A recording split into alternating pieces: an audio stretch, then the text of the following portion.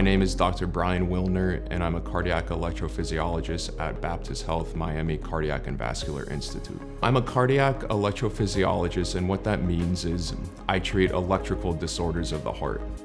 Electrical disorders are when the heart can beat either too quickly, or known as tachycardia, or when the heart beats too slowly, or known as bradycardia. The treatment options for tachyarrhythmias include medications such as antiarrhythmic medications, as well as ablation.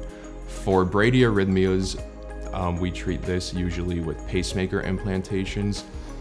I provide treatment options for all different types of pacemakers, being traditional transvenous pacemakers as well as leadless pacemakers.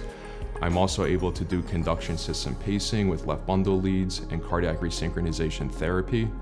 On defibrillator sides, I also provide treatment options including transvenous cardiac defibrillators and subcutaneous defibrillators. Electrophysiology is a unique field in that we provide cutting-edge technology to the treatment of our patients.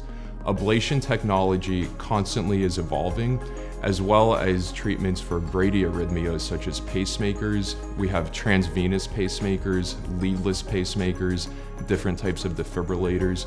So it truly is a field that is so important as an electrophysiologist to stay up to date on the newest technologies and to provide the best treatment options to our patients. So many of the treatment options that we have in the field of electrophysiology is all about improving the quality of life for patients. For example, a lot of arrhythmias present with palpitations or fluttering in the heart, dizziness, lightheadedness, and a lot of the treatment options that we provide are to get rid of those symptoms. And again, a lot of these are quality of life issues, and that is the main goal of treatment.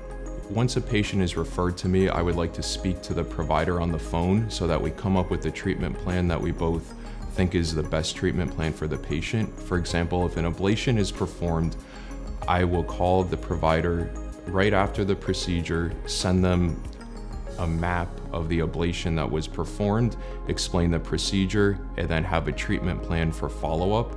The role of the electrophysiologist, again, is really to help the referring provider treat that specific arrhythmia and then send the patient back to the provider. I think the most exciting aspect on what's on the horizon for cardiac electrophysiology has to do with new ablation technologies that are coming out, as well as different views on how to place transvenous pacemaker leads, including left bundle leads for cardiac resynchronization therapy. Baptist Health is a very unique healthcare system, and specifically the Miami Cardiac and Vascular Institute at Baptist Health is a world-class facility that provides cutting-edge technology and treatment plans to patients. What makes it very unique is that there are subspecialists all under the same roof, and we really work as a team to come up with the best treatment plan for the patient.